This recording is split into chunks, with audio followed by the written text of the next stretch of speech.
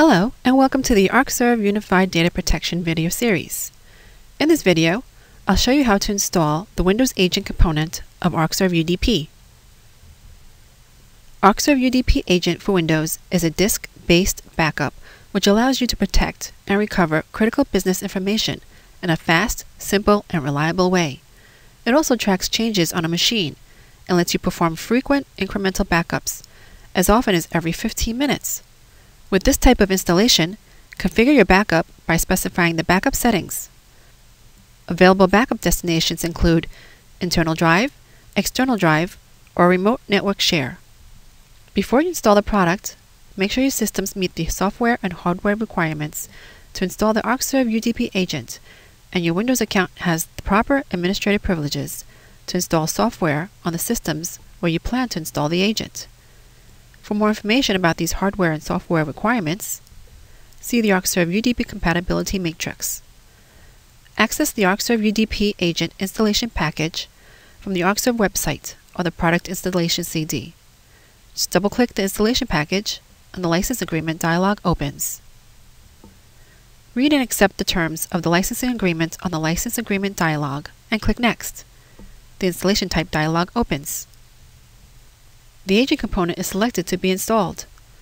For instructions on how to install the full component, you can view the video How to Install Arcserve Unified Data Protection.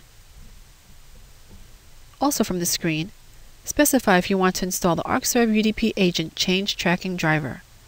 This driver lets you perform a local backup using the Arcserve UDP Agent for Windows. By default, this option is selected. Without this driver installed, the agent cannot perform a local backup.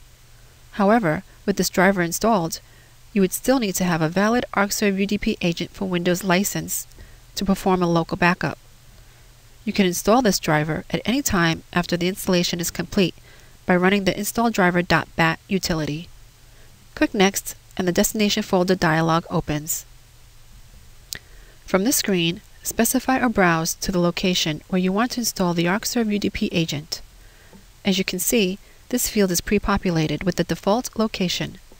You can accept the default path or specify an alternative path. Click Next and the configuration dialog opens. From this screen, specify if you want to use HTTP or HTTPS for web communication. For more secure communications, HTTPS is the recommended communication protocol. You can change the communication protocol at any time after installation. Enter the port number for the agent. The port number is used to connect to the web-based UI, which creates a unique communication connection. By default, 8014 is the port value for the agent. If you decide not to use the default port, you can specify your own port number to be used. You would just have to verify that the specified port number is free and available for use. You will not be able to install the agent if the port is not available. Next, enter the Windows Administrator username and password.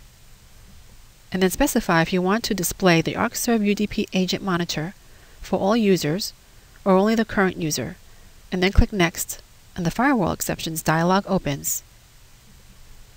The Firewall Exceptions dialog lists the services and programs to be registered to Windows Firewall as exceptions for the Arcserve UDP Agent.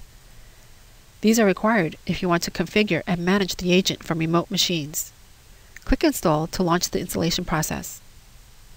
The Installation Progress dialog is displayed, indicating the status of the installation. When the installation is complete, the Installation Report Summary dialog is displayed and automatically performs the product configuration. As an option, you can check if there are any product updates since the last release by selecting the Check for an Update Immediately checkbox. This option is checked by default. Finally, from this screen, you can also install the Arcserve UDP Agent for Linux by clicking on the link provided and following the download instructions. Then click Finish. When checking for updates, the Check for Updates dialog opens, where you can download the updates from the CA server or the staging server. Then click the Download and Install Updates button. Then click Finish when it completes. Now to complete the installation, you must restart your system. You can then log into the agent to restore files, folders, volumes, applications, and even perform a bare metal recovery from a single backup. In addition, you can also copy, and restore backed up data from your specified cloud storage location. That's it. This concludes our video. Thanks for watching.